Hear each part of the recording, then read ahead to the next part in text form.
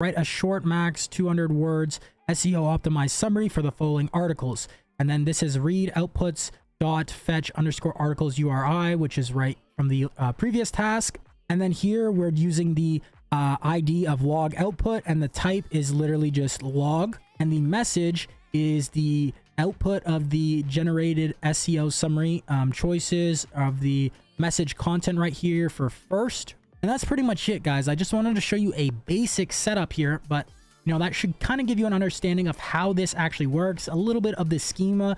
Like I said, you're going to want to go to the actual documentation when you're building this out, as well as using the blueprints and checking out the different plugins, and you'll be able to actually customize this for your specific use case. For example, we could actually take this summary, and instead of actually just logging it for test purposes, we could either like put this into an Airtable database, right?